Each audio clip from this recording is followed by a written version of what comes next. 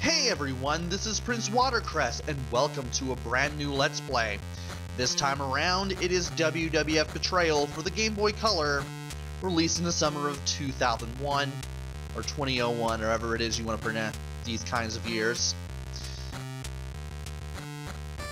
This game was developed by WayForward, who are known for developing games that are not poopy.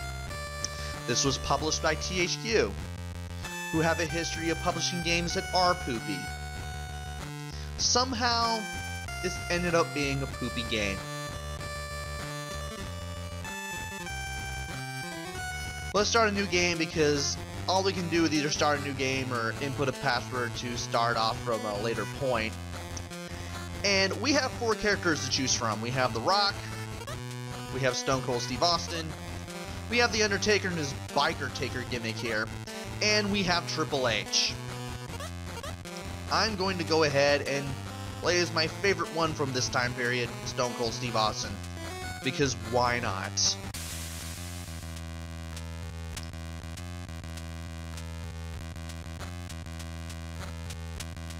Game starts off with us as Stone Cold Steve Austin facing Triple H for the WWF Championship, because this still wasn't WWE yet. That wouldn't be until May of 2002. And we have the announcer and announcer, calling the action here. They couldn't even name drop Jim Ross or Jerry Lawler here. It's just announcer and announcer. Not sure why, but, well, they didn't. Trash can gets thrown at us. We get put in the pedigree. The Rock tells us to know our role. He would have also told us to shut our mouths, but, well, we're lying face down on the mat here. He runs away. Triple H leaps out of the ring. He says something. Then he leaves. And then we get back up. And it looks like we're in the house show of some sort, because there's a fire extinguisher and a door. And a bunch of people. And you can move around by using the control pad. B lets you kick, A lets you punch. And we start off by fighting off 2 crooked referees near the entrance ramp while we look at a picture of The Rock. And if we beat these guys down enough, down to their last unit of health, we'll be able to put them in his finishing move. In this case, it's Stone Cold Steve Austin's Stone Cold Stunner. And as soon as we beat these 2 crooked refs up, we go to the next area, the locker room, where we meet up with Mr. McMahon. Turns out Mr. McMahon needs our help. But of course, Stone Cold Steve Austin, being the guy that he is, doesn't want to hear anything from him. McMahon, still wearing his evil face and only deviating from said evil face whenever he is raising his arms up in the air, wants us to rescue his daughter Stephanie, who apparently has been kidnapped. Oh boy, I'm being reminded of that Ministry of Darkness storyline from way back in 1999. That's another story for another time. And Austin wonders why he should trust Mr. McMahon and do this in the first place. Well, Mr. McMahon tells us that if we rescue Stephanie, we'll get another shot at the World Wrestling Federation Championship. And then he leaves. So yeah, move around the control pad, B to kick, A to punch. And if you double tap in any direction, usually left or right, those are the best ones to use for that, you can run. As long as you hold any direction on the control pad. If you roll your thumb on it, you'll still run in any direction you want out of the 8. I'm also punching lockers to try to find stuff. There are a few health replenishing items in the game. The apple is the worst, giving you only 1 unit of health to replenish. The drink with the straw gives us even a little bit more. Pie gives us even more than that, or cake, depending on how you want to look at it. And there's this yellow can that gives us like about half of a whole energy bar, and we get that, we'll get the most health replenished out of all the 4 pickups. And there's an apple there, and as you can see, only 1 unit of health. I didn't really like that. By walking into that crate, we were able to pick it up. As long as we can hit one enemy with it, it won't disappear. So you can miss and get a second chance with it. And there are some enemies that will give us weapons when we pick those up. We can do a lot more damage than with our punches and kicks. Like 1 or 2 hits compared to 5 or 6 to finish an enemy off. And when you... Oh, that's right, I did mention the finisher already. Well, there it is again. In case you wear an enemy down enough, you'll be able to put him in a finisher. And I want to see if there's anything... No, I can't open that locker, sadly. You want to be sure to punch stuff in the environment because you never know when you might actually find something. Pretty sure I wasn't able to get anything in that dresser drawer anyway, but it wouldn't hurt to check.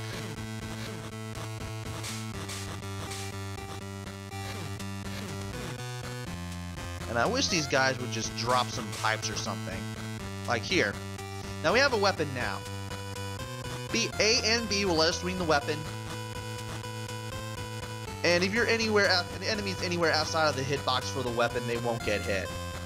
Plus, you cannot run while carrying a weapon, sadly. So you can only move at this speed like I am now. Also, all the controls I just mentioned, that's it. I mean, you can do some running attacks too.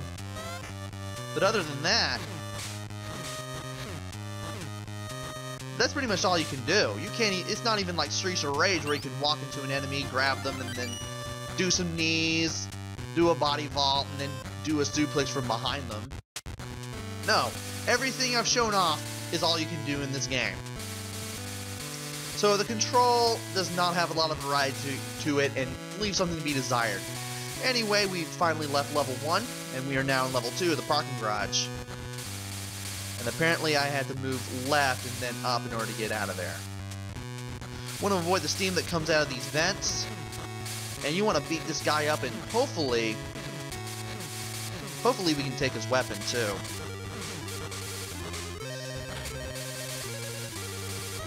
The heads-up display at the bottom is pretty self-explanatory.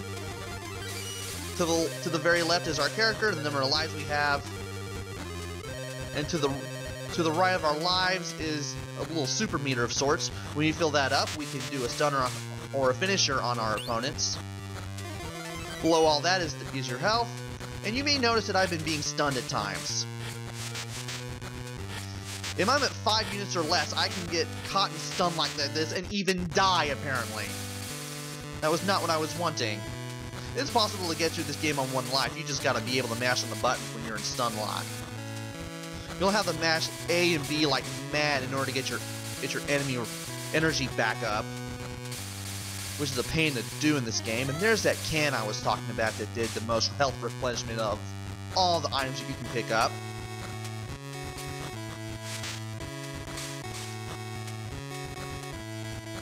You start out with 4 lives. It's not 5 like the game wants you to think. If you lose, if it says 1 down there and you die, the game's over, you get a password and you get to continue. Thankfully, this is a pretty easy game to get through despite the fact that it's a poopy game. But other than that, yeah, it's not a good one either. Also, I forgot to mention the weapons. If you get hit and knocked down, you lose that weapon forever. It's not like Streets of Rage where if you lose it 3 times, it's gone. No, you lose it as soon as you drop it once. I also forgot to mention that enemies sometimes come out of doors, so you want to watch for that door opening sound sometimes too.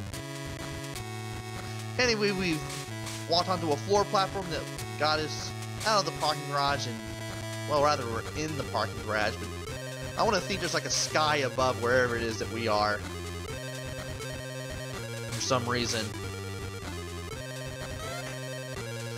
After taking care of some parking attendants and some corrupt security guards with some tasers that can really do a bit of damage if you're not careful, We'll be on our first boss battle in no time. And thankfully, the weapons do give us a little bit of range, but I'm not quite sure if it's ever enough. Well, at least I'm nearly at full health here.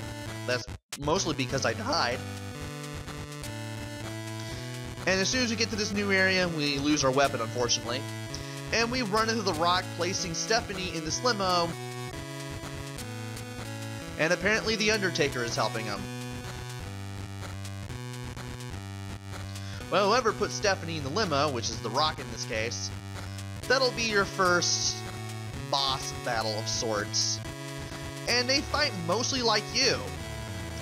So this battle is going to be mostly you and your opponent here trading punches. Thankfully I had a special ready so I could hit this guy with a loose Thesz press. Apparently I can only do it on the other wrestlers and not on any of the normal generic enemies. Oh, you gotta be kidding me. I ran out of energy there.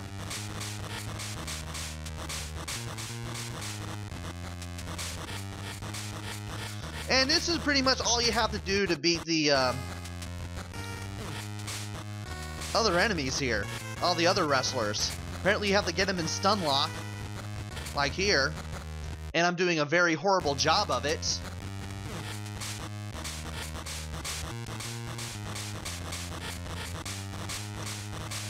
Come on, there we go.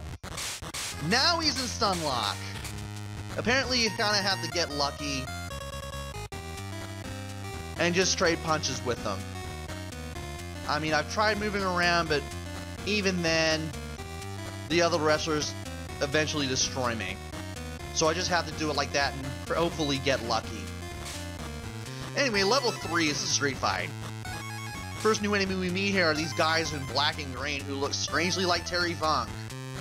Not sure why that is. Also, there's another guy with a stick. Thanks to our new weapon, he goes down. We also have these female gangsters that also try to kick at us, but again, we have a weapon. Did I hit the... Yeah, I did hit the mailbox. I'm gonna go back just to be safe. Yeah, I hit the mailbox. I forgot there was an apple in there and I didn't want it. There's a picture of the Rock that right there. And you have to climb this ladder in order to continue on, which means you're going to have to lose your weapon.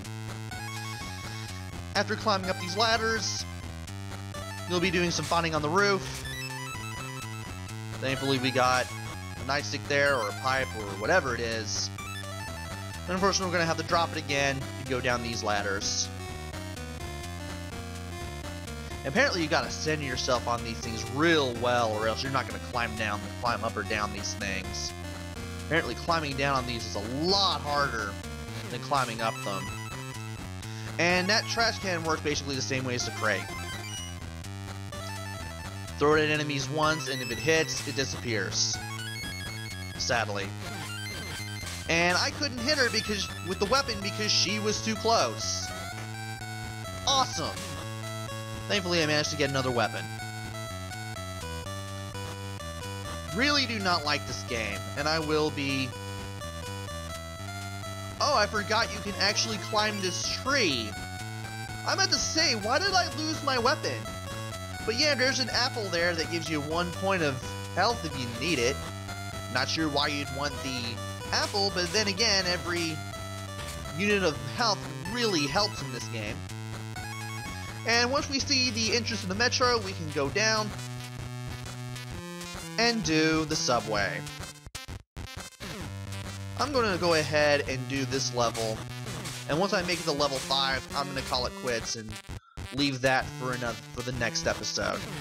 I will be playing as all 4 characters, by the way, because I like all 4 characters. They're all pretty cool.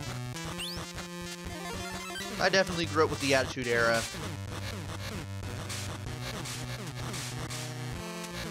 So, yeah. And after fighting a few more bad guys, we finally get in the subway. And then we gotta deal with this guy. This guy will shoot at you through his briefcase, and he usually drops a health replenishing item whenever you beat him up. Using a running kick or a running attack with the briefcase guys really helps, because they can do a ton of damage fairly quickly. They can also get you in the stun lock just like that, and I can't believe I let so many of those guys pop up at once. Your best bet is to just go through this stage slowly. Do not at all rush through this. Also, I managed to hit 2 guys with the stunner at once. I've never seen that in a Let's Play of this game, and I've never done it in a practice run. That's interesting. But thankfully, now that I have a weapon again, I want to make sure that I don't lose the thing. So again, I'm going to have to be very careful here. Try not to get 2 of these guys. Oh, man. And apparently me talking and playing this game at the same time caused me to die on stage 4, amazingly. Now, thankfully you have infinite continues with this game. And the passwords are really simple. It's just 4 numbers, 1 through 4, and you got 4 slots. You can basically get anywhere in the game and do even battles you usually wouldn't be able to do in story mode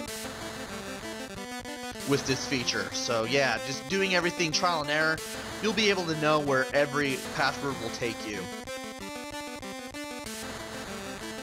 Now if I continue, where does that take me? Does that take me back to the beginning? Oh, it takes me back to the subway.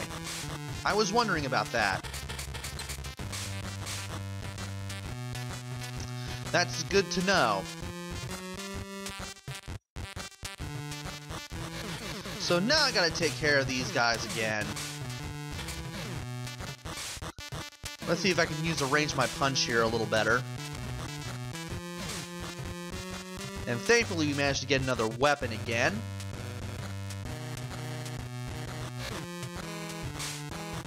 Okay, come on.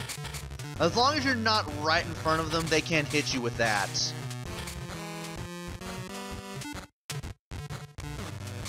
And thankfully I managed to get the dashing kick on him, so I was able to take him down right away. Also, I'm not getting any health replenishment items from these guys at all. I'm guessing it is random then. I just managed to start playing this the other day just because I was curious about how bad this game was, and from what I can tell, it's pretty darn bad. Not a lot of variety in controls. Really easy to lose all your health. Really easy to die if you don't know what you're doing or if you're not careful at all. And I just... And I hate these guys! Die already! Oh, good, he gave me that. Good. Now I still have some energy to take on the Undertaker. Whoever got away in the limo before the first boss battle, you'll be taking them on here in the metro. And apparently the game would not let me move, so I got jumped a little bit by Taker there. And apparently he can do last ride. Pretty much the same way that the Rock can do either the rock bottom or the spine buster. It's kind of hard to tell what he's doing.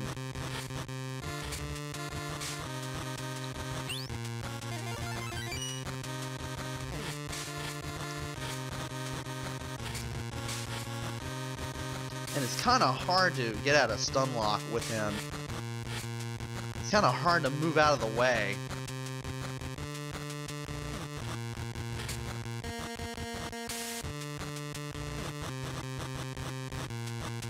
Alright, gotta line myself up with him again. If I can get out of stun lock, that'd be great, and unfortunately I couldn't without losing all of my health there. Now I'm just sitting here trading blows with him, and I'm not doing a very good job at it. Man, I am not liking this game at all.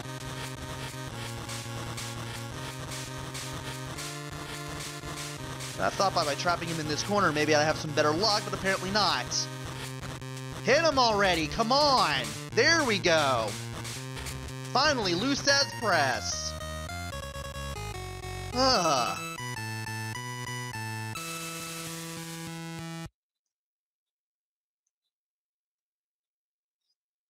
Now that we've beaten Taker, we try to get some information out of him as to where Stephanie is. We find out she's in Titan Tower, which is misspelled Titan Towers here.